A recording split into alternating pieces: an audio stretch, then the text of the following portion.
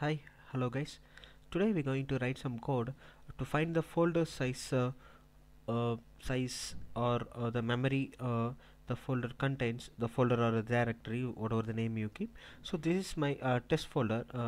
In the E drive I have a folder called drive1db.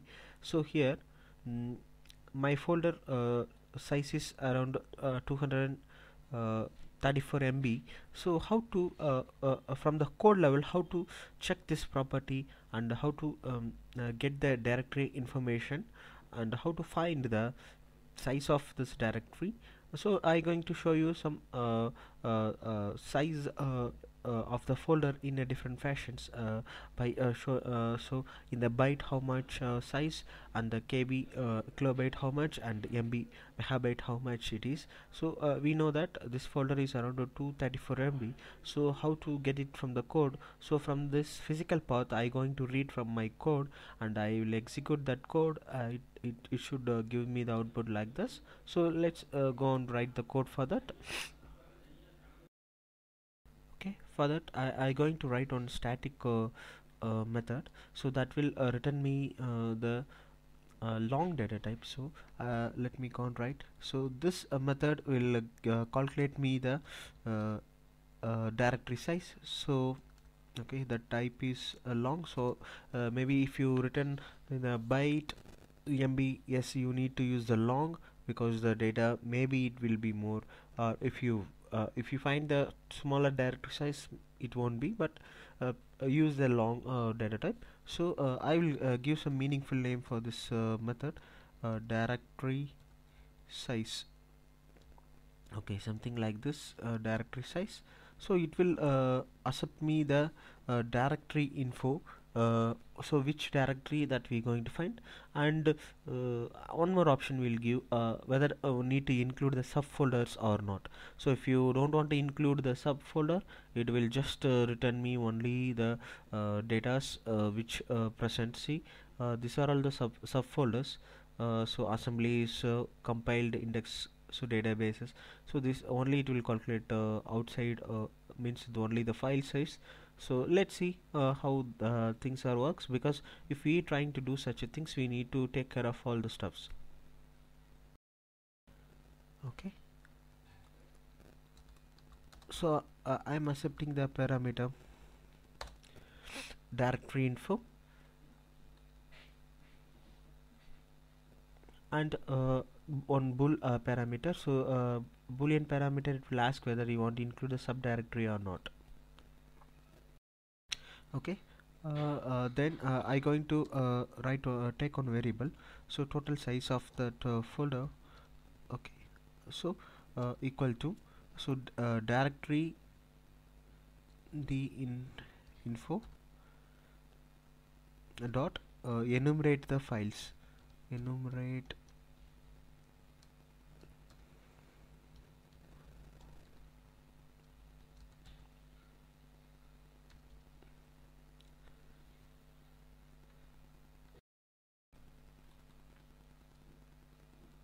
Okay, enumerate the files dot sum.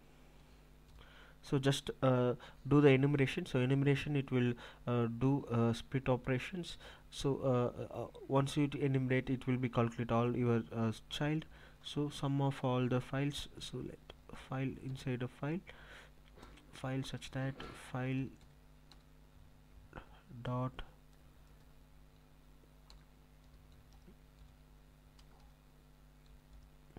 file dot length. Okay, so this will return me the total size of the folder. So let I will return this total size. Okay, fine. So this, what it will do is, whatever the files inside this directory, this will enumerate all the files, and it will sum that total size, and it will provide me. So next, if I want to include the subdirectory, I need to write one more condition. If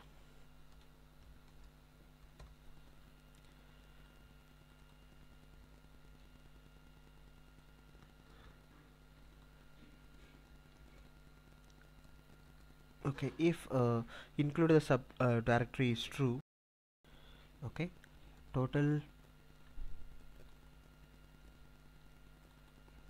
size plus equal to, okay, let's I'll write in the separate line, it won't be confused much.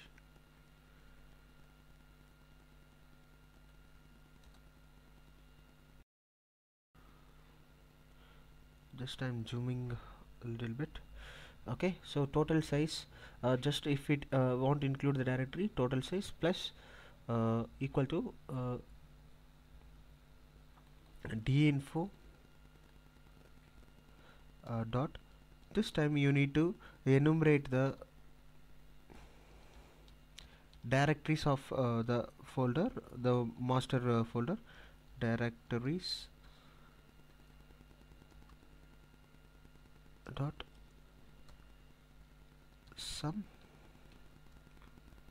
Okay, sum the directory, okay, director equal to,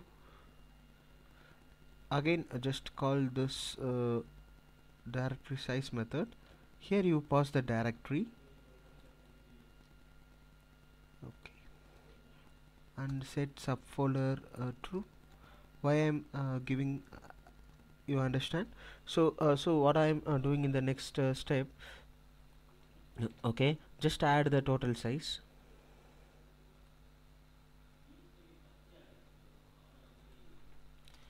Okay,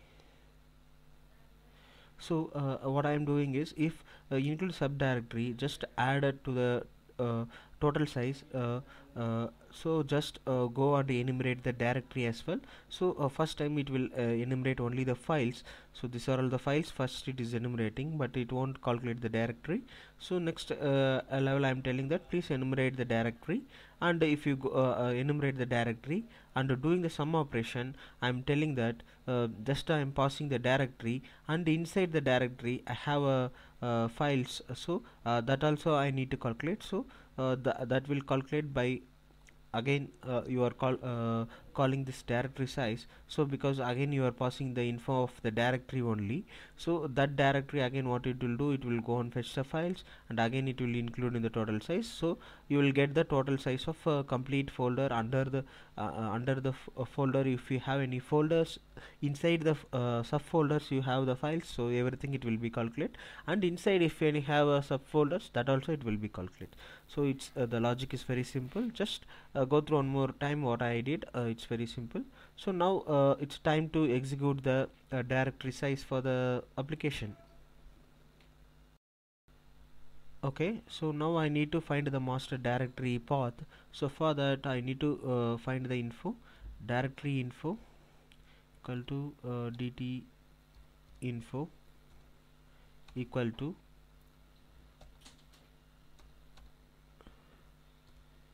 new directory info. So here you just pass the path of the folder that you want to find.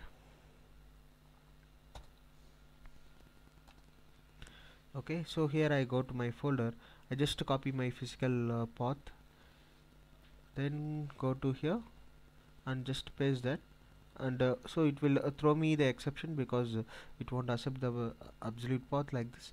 Okay, just use the @ symbol to avoid such a things. So now I will get my path details.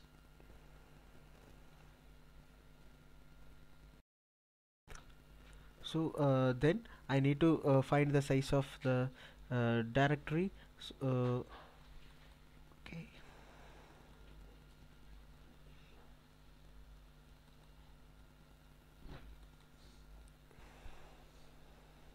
so what I did in next level is I'm just finding the size of the directory. So whatever my master info I'm passing into the directory size, so that size I will get it here. Then I need to write so what I need is, I need the size of the directory in the byte format, and KB means kilobyte format, and as well as the MB megabyte format. So how to achieve that? Yes, I already built that query. I just going to paste there, you will see that. So Okay, I just copy pasted some 3 lines that I builded already. So let's minimize bit. So what I written is I just write it in a console that first so it will return me default to the byte format, so that I am displaying directly.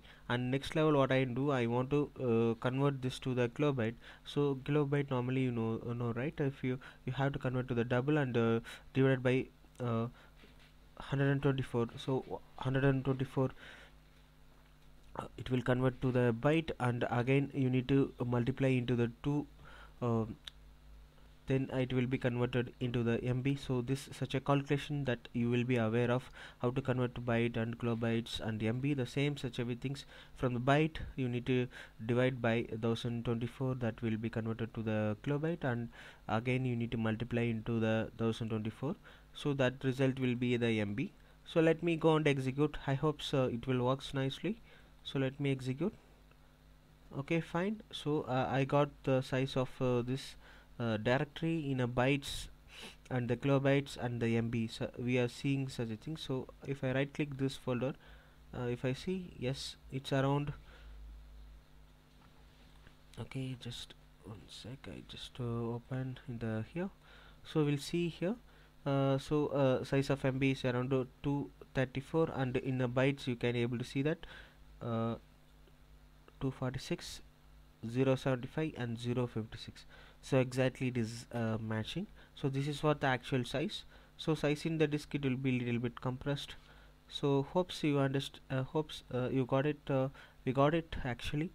So how to calculate the directory size, please try from your end. So what I exactly educated you, so if you try the same, it will works perfectly. So only a thing is that uh,